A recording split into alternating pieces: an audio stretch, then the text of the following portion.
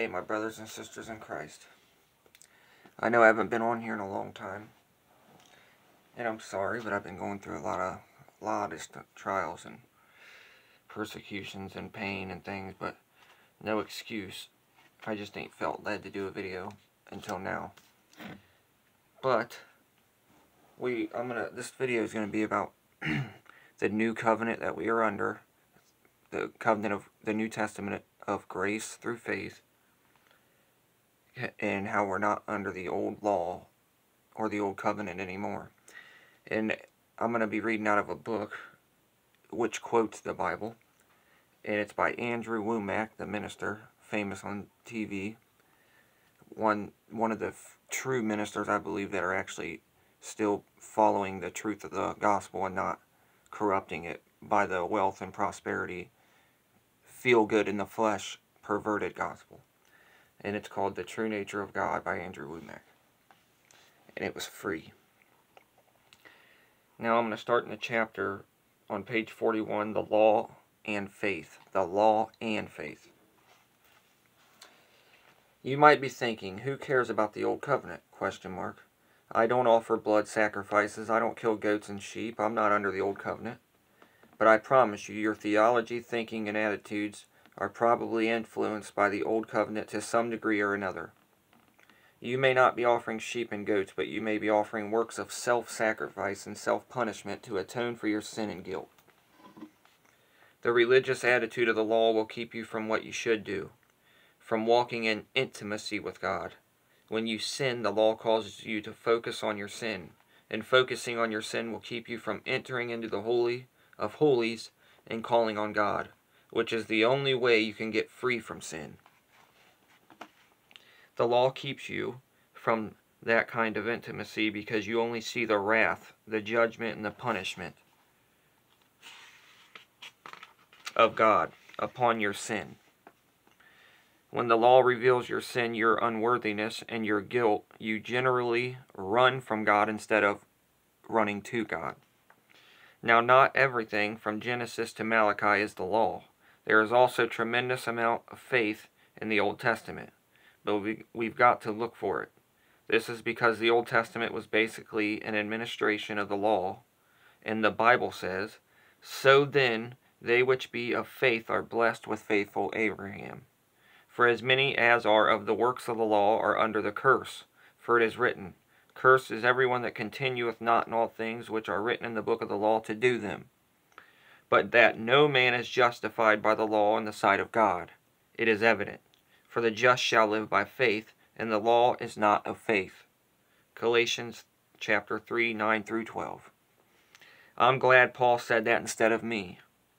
I would get in trouble with the religious crowd for saying the law is not of faith.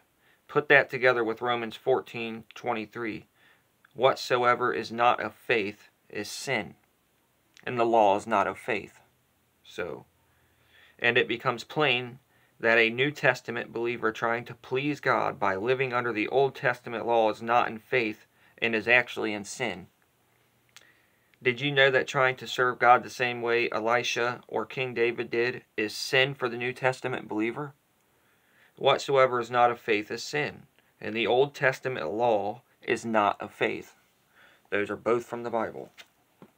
4 books of the New Testament were written for the sole purpose of trying to renew our minds from serving God under the Old Testament law. The entire books of Romans, Galatians, Hebrews, and the majority of the book of Ephesians, in general, all of Paul's epistles are strong on this, the New Testament. The book of Romans was written to renew people's minds from the Old Testament law and works, justification by works and by effort. The book of Hebrews emphasizes strongly that we recognize that Jesus has superseded everything in the Old Testament. Jesus is now our high priest, and we aren't operating under the blood sacrifices of bulls and goats, but are set free by the shedding of his sinless blood. The church has accepted the truth that we no longer sacrifice animals, but the scriptures also go on to say that we are no longer operating under the same system of the law, where our consciences should condemn us. Now I'm going to quote the Bible. Romans 8:1. There is therefore now no condemnation to them which are in Christ Jesus. Hebrews 10:2. The worshippers once purged should have no more conscience of sin. So once you're purged by the blood of Jesus, you should have no more conscience of sins. The Bible says that believers should have their consciences purged to have no more consciousness of sin at all. That means no more awareness of sin. Quite a few people would probably like to stone me for saying this. They would say, "Brother, how dare you? We've got to keep the 10 Commandments. We've got to live under the Old Testament law." A lot of people believe we must keep the law, but most of them couldn't recite the 10 Commandments. Besides that, there are not just 10 Commandments, there are hundreds of commandments in the Old Testament law.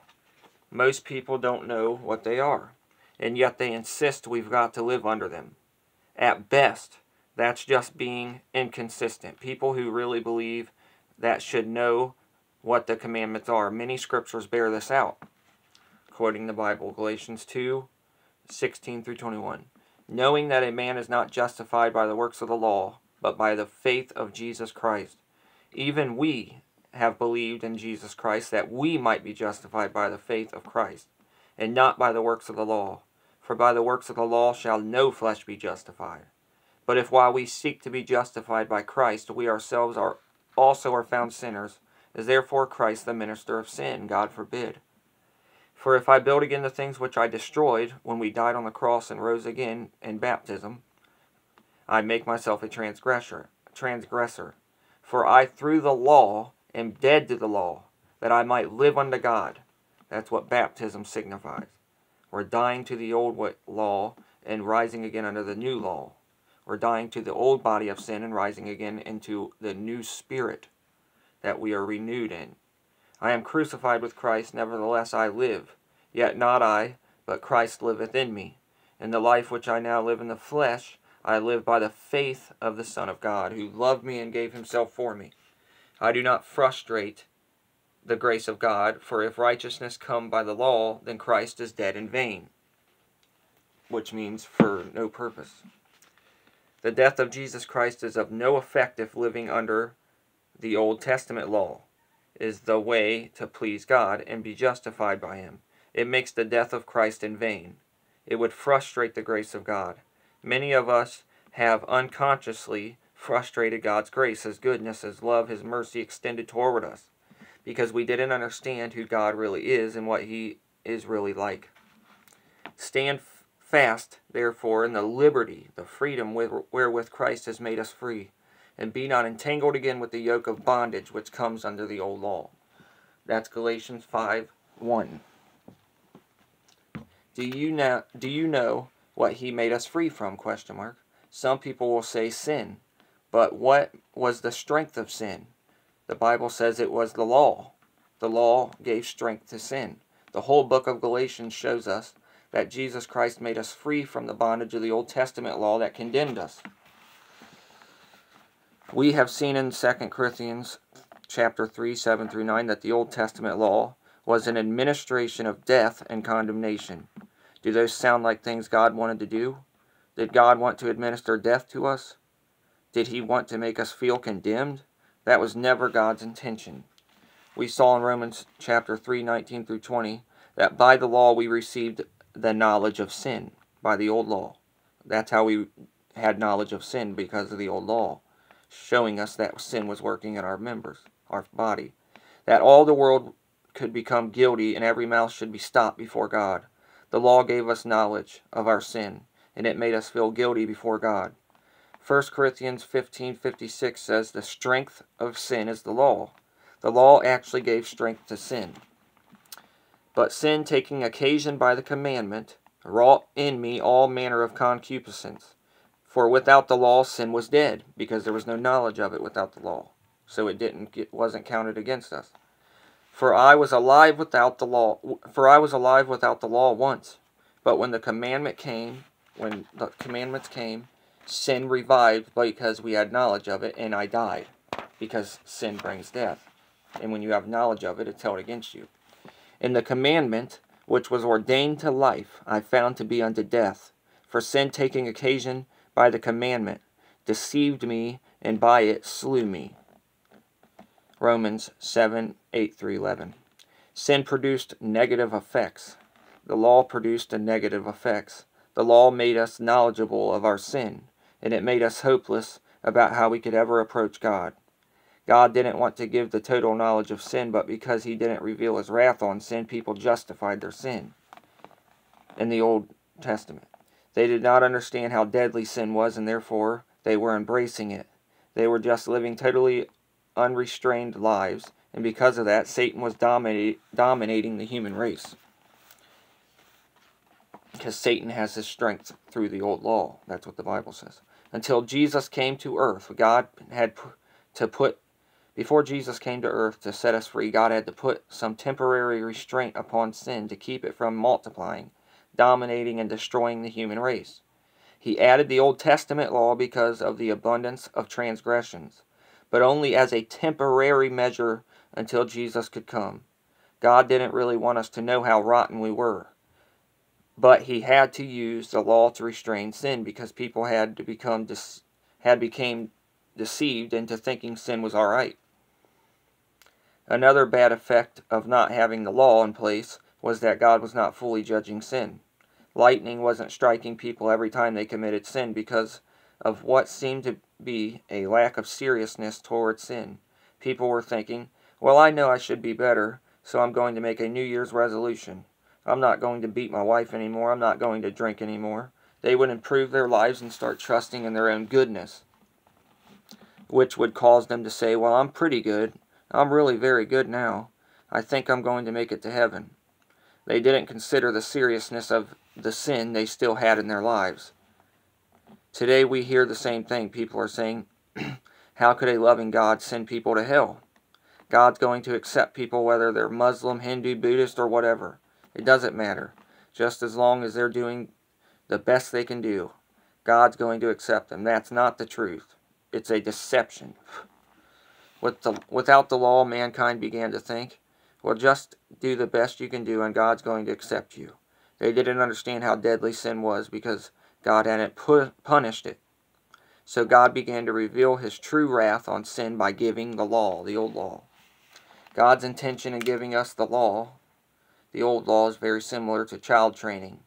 You can't get a 2-year-old child to obey you by telling them, look, the reason you are not supposed to take a toy from your sister is because God says you should share. God says you should give and do unto others as you would have them do unto you. So every time you take a toy from your sister, you are really just stealing it from her. You're obeying the devil. And every time you obey the devil, you are giving him access to your life. You're learning the ways of the devil, and if you continue in his ways, when you're 20 years old, that's going to get you fired from your job and mess up your marriage. You're going to have all these problems, and you'll never amount to anything.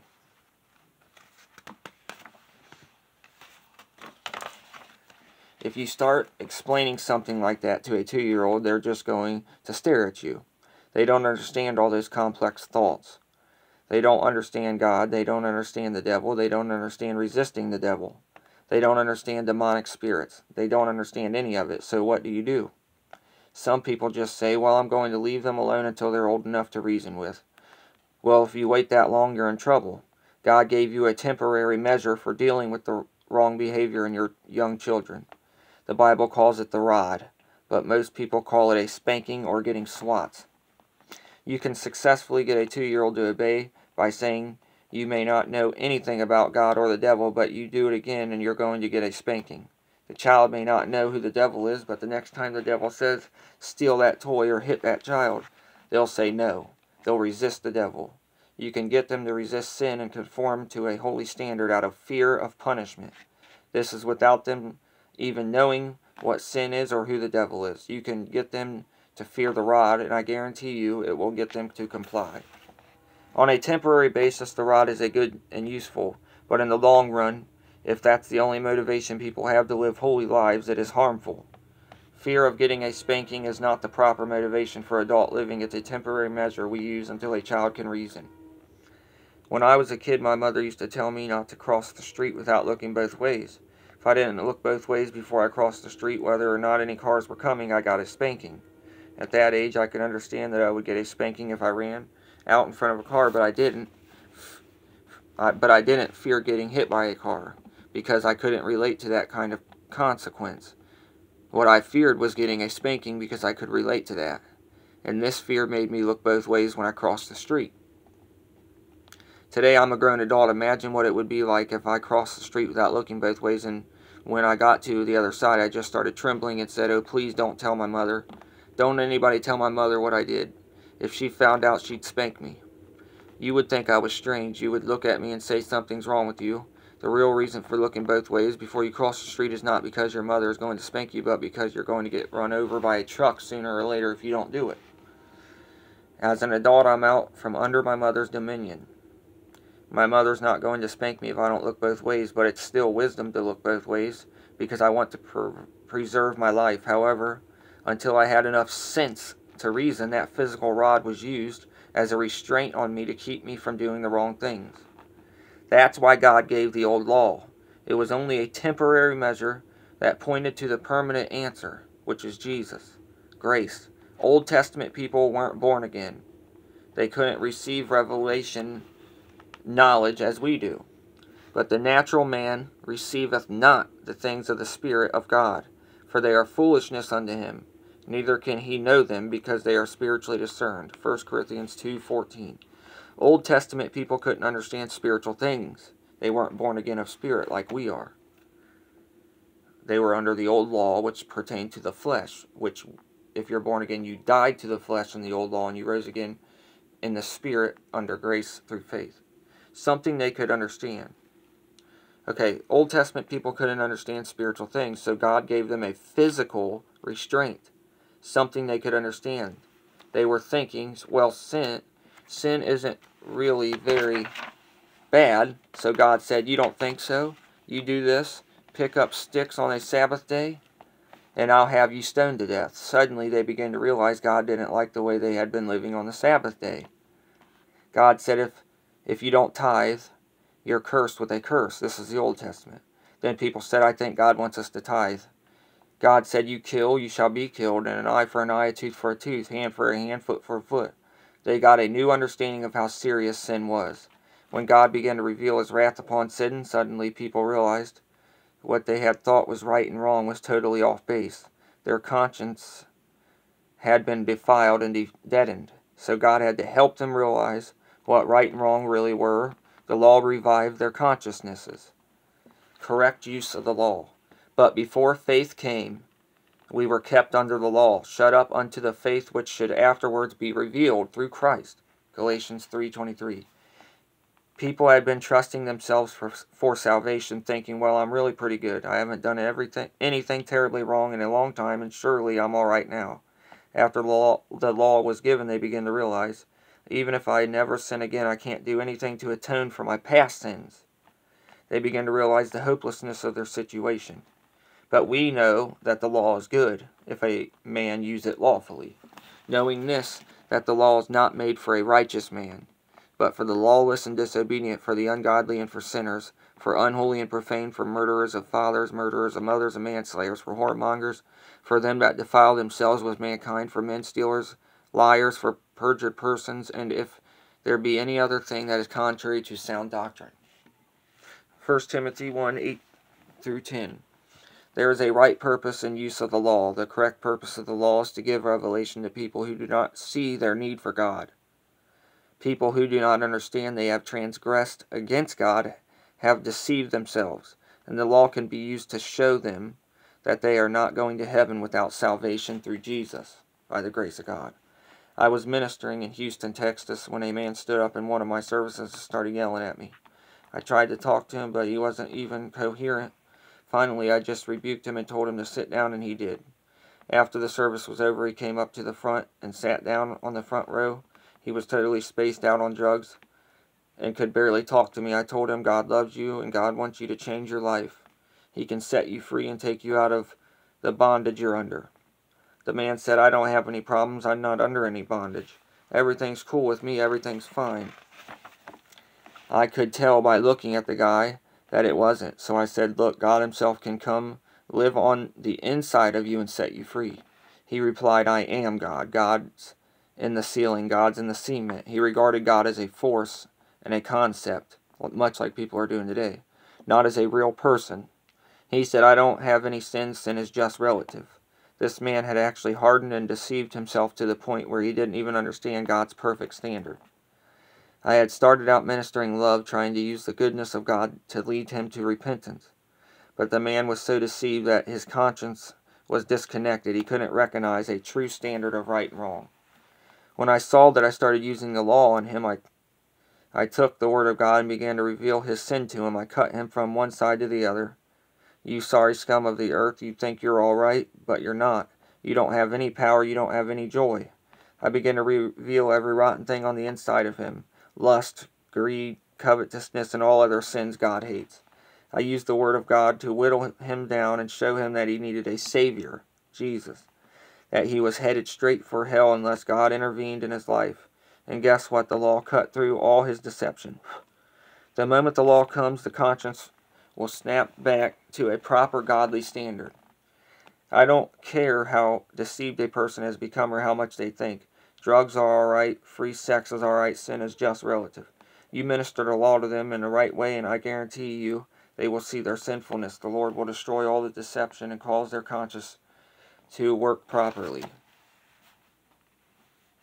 Okay, all have sinned and came short of the glory of God. So the old law came to show us our need for a Savior. Show us that sin was dwelling in our flesh and it was taking us and leading us to death and going to hell. Until that Savior came and set us free from that. So now that we are saved by what He did on the cross, by the faith of Christ, through the grace of God, a free gift. The law came to show us our need for the grace of God. For that we can't do nothing without Him, and that we were going and heading to hell because of the sin that dwells in the flesh. So we have to be born again of spirit and water. So we die to the flesh on the cross with Christ and rise again in the spirit, living in Christ and Christ living through us now. He overcame sin. He overcame the flesh. He's conquered all. So now He's living through us. And our lives are dead in Christ, waiting to be glorified and renewed in our glorious bodies and everything when Christ returns. So now we are being carried by the faith of Christ in serving God in spirit and truth in our inner man, as our outwardly man is perishing, but our inward man is being renewed day by day. Be renewed by the spirit of your mind, your spirit. Nothing good dwells in the flesh, but we serve God through spirit and truth. So that's what the law was there to teach us, to show us our need, and to carry us until the Savior came to set us free from the old law. So now that we live under grace by faith. Okay? The purpose of the law was to show us our need for God. But once we correctly recognize our need for God, the law is totally incapable of producing the relationship, personal relationship with Him we need. This is where many people have missed it. After becoming convicted of their sins, they start trying to get a right relationship with God by trying to keep the law. The Old Testament law was full of thou shalt nots. People interpreted them to say, God is telling me what I've got to do to earn a relationship with Him. Now, if I'll just keep the Sabbath, honor my father and mother, don't murder, don't steal, don't bear false witness, or any of these things, then I'll be all right with God. No, that wasn't what God was teaching. God didn't give us the law so we could keep it and earn our way to heaven, because nobody can keep the whole law. Romans 3:23 says, for all have sinned and fallen short of the glory of God. No one has been capable of keeping the law except Jesus. That's why we have to be saved by faith in Him. God didn't give the law so that by keeping it we could earn our way to heaven. Rather, God gave us the law to show us how hopeless we were. It was to show us how sinful we were, so we would quit trusting in ourselves and trust in the Lord instead, and look to Him for salvation. Religion preaches the law. Religion says that unless we go to church and follow an exclusive list of rules, God's not going to answer our prayers and we'll never get to heaven. But if that were true, none of us could have been born again, because we sure weren't living right before we were born again. The Old Testament law wasn't given so that by keeping it we could earn a relationship with God. It was given to show us knowledge of our sin, condemn us, and destroy any hope of trusting in ourselves for salvation. Imagine an old bull lying in a field thinking, I've been treating everybody mean, I shouldn't be this way, I shouldn't charge everybody who comes through this field, so I'm going to change. I'm not going to be mean anymore, I'm going to be loving toward everyone. So the bull just lays there in the pasture chewing his cud and thinking he's changed. But just because he thinks he's changed doesn't mean he has. Walk by and that bull just looks at you. He doesn't charge or anything. But pull a red flag out and begin to wave it in front of his face. Suddenly that old bull nature rises up on the inside of him, and here he comes charging. Did the red flag make the bull mean? No. All it did was draw out what was already in him. If people are deceived, it can be beneficial to draw out the negative stuff on the inside of them. If they think they are all right living sinful lives, pull out the law and wave it in front of them. I recall an instance when I saw something was wrong between us and some people we were with. Jamie and I had prayed, and finally the last day we were with them, we just agreed together that the problem would come to the surface so we could deal with it. Do you know what happened? A woman exploded at me and started yelling, saying I was the devil. She totally flipped out of her mind. Satan tried to kill her that day, and it was a terrible scene, but it was good that the negative stuff came out because we were able to deal with it. It was good because they had been under deception. These friends of ours didn't understand what had been going on spiritually, but when they saw how vile the woman became toward me, they recognized something was wrong with her and not me. We countered it with ministry, and we saw all those people set free. We are tremendous friends today. The law was used by God in the Old Testament to show us our problem, sin, and to reveal the hopelessness of our situation. This is explained to us in the New Testament, and we see how God will still use the law today if He must. It was a terrible burden to live under the Old Testament law, but it was the best God could offer in those days. Some people may say, now wait a minute, you think God wasn't able to introduce the new covenant back then? That's exactly what I'm saying. The Bible says that Jesus was born in the fullness of time. Galatians 4:4. Jesus was born just as soon as it was possible for Him to come, as the Savior of the human race. Many prophecies had to be fulfilled, and certain things had to take place, so God had to deal with mankind and sin in a temporary way by the law. Unfortunately, that temporary way has been interpreted by many people as the true representation of the way God is. They think the law is the way God really wants to deal with mankind, but that is not true. From the moment Adam and Eve sinned, and long after man was expelled from the Garden of Eden, God showed His mercy toward mankind and sought for them to come to repentance only by His goodness, always pointing to the Savior who would come, Jesus. And then God's gift of eternal life came by His grace, while we were yet still sinners. In the fullness of time, Jesus did come. He became a man and lived a perfect, sinless life. He allowed Himself to be beaten, whipped, and crucified, ultimately becoming our sin and dying on the cross for us. But then He was resurrected from the grave 3 days later, and the earth has not been the same since. That if thou shalt confess with thy mouth the Lord Jesus, and shalt believe in thine heart that God raised Him from the dead, thou shalt be saved. For with the heart man believeth unto righteousness, and with the mouth confession is made unto salvation. Romans 10:9-10. Jesus inaugurated a new age that now men, women, and children could not only have peace with God, they could know God, and the transformation of the human heart became the greatest miracle by the renewing of our mind. You are a new creature. Therefore, if any man be in Christ, he is a new creature. Old things are passed away. Behold, all things are become new. And all things are of God, who hath reconciled us to Himself by Jesus Christ. 2 Corinthians 5:17-18. When you were saved, you became a new creature.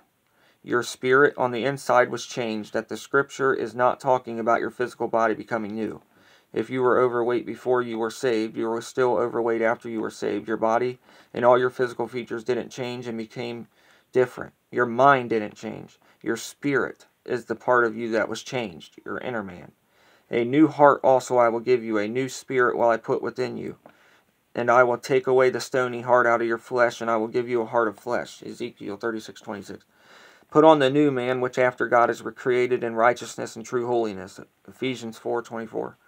For He hath made Him to be sin for us, who knew no sin, that we might be made the righteousness of God in him, Jesus. 2 Corinthians 5:21. We are new spirits who are righteous and holy. There is no sin in our spirits. Jesus became sin for us so that we may be the righteousness of God in our spirit. Jesus trapped sin in the flesh, but we are no longer held accountable to the old standard, the old law pertaining to the flesh. Now we serve God in spirit and truth through faith. We're justified by our faith and our spirit, not our flesh. We did not get a little bit of the righteousness of God just to get us through this life. We have the total righteousness of God in our spirits, our inner man. Our spirits are as complete and perfect within us right this moment as they will ever be throughout all eternity. We aren't going to get new spirits when we go to be with the Lord. We're going to get new glorified bodies, and our souls will be totally changed, so they will know all things. In this life, our bodies have a tendency towards sin, and our minds will always need to be renewed. But our spirits within us, right this moment, contain the Holy Spirit, who lives in our hearts, who seals us, who saves us, who renews us. Herein is our love made perfect, that we may have boldness in the day of judgment, because as he is, so are we in this world. 1 John 4:17. As he is, so are we in this world. It is not, so are we going to be, but so are we now. Obviously, this is not speaking of our bodies or our minds, but our spirits. Our spirits are pure, holy, righteous, and clean as they will ever be. And this verse is saying our spirits are once for ounce in a molecule for molecule. If there is such things in the spiritual realm identical to the Lord Jesus Christ's spirit. Our spirit are totally his workmanship. They're clean and pure, and if we sin, our spirits are never contaminated, because it's not our spirits that sin, it's the flesh, which we died to on the cross when we're born again. Whosoever is born of God doth not commit sin, because we died to it. We died to the flesh. Jesus is living through us in this flesh. Our spirits are clean, for his seed remaineth in him. We're the body of Christ. And he cannot sin because he is born of God. 1 John 3:9. So it's impossible. I had always heard this verse was about habitual sin. People told me, brother, you can't habitually sin. You may sin sometimes, but you won't habitually sin, or you aren't really born again. But that doesn't hold water, because we discovered earlier that what can be called sin is really very broad. Do you know what sin is? Overeating is sin. Do you know any believers who habitually overeat? You never accidentally ate anything in your life. And anybody who's habitually overweight, has sinned. I'm not condemning anyone. I'm overweight sometimes too, but it doesn't matter if you're 10 pounds or 40 or 50 pounds overweight. A little bit of sin is still sin. God told me in his word that this body of mine is a temple of the Holy Ghost. I'm supposed to take care of it and glorify God in whatever I eat or drink or say. Everything I do is supposed to be to the glory of God. If we're overeating, we aren't glorifying God in what we are doing. We're indulging self and self-dominating. Self is still alive instead of being dead, like it's supposed to be. The point I'm making is that all believers habitually sin in some way or another. So I don't believe 1 John 3:9 is talking about habitual sin. When it said that whoever is born of God cannot commit sin, it meant just exactly what it said. And that's addressing our spirit man. It's impossible. The spirit is the only part of us that is born of God. And it cannot sin. It does not sin. It's the seed of God within us. We've never sinned with our spirit man. That's why we're justified by faith through the spirit, not the flesh. We're enticed in the realm of the flesh, and our emotions and our minds may get into sin because of our will chooses it. But our spirits are not participating in sin. Our spirits are not being defiled every time we sin. They are not being corrupted. They do not have to be purged. The blood of Jesus does not have to be reapplied to our spirits. That is the concept Hebrews 9:11 through 12 addresses. Jesus entered once into the holy place, having obtained eternal redemption for us. Eternal redemption was for the spirit of man, in our inner man. Our spirits are the only part of our redemption that is complete now. We have the promise of glorified bodies and our souls being changed, but at this moment our spirits are the only part of us that is complete through redemption, if you're born again. But it is complete and eternally complete in this life our spirits are not going to be defiled. We are sanctified through the offering of the body of Jesus Christ once for all. And every priest standeth daily ministering the offering, oftentimes the same sacrifices which can never take away sin. But this man, Jesus, after he had offered once sacrifice for sins forever, sat down on the right hand of God. Hebrews 10:10-12. That's powerful. If we'll just think about it, this will set us free. The offering of the Lord Jesus Christ sanctified us once for all. The writer was contrasting what Jesus did with what the Old Testament priest did. He was pointing out that Jesus does not have to be sacrificed ever again. One of the reasons most of us don't really understand how completely we've been redeemed is because we still have this Old Testament mentality. That's why it says, be renewed in the spirit of your mind. In the Old Testament, redemption was not revealed completely. Every time someone sinned, a new sacrifice had to be made for that sin every year. There had to be a day of atonement when the entire sin of nature was atoned for over and over, and sacrifices were made again and again, year after year, under the Old Testament law.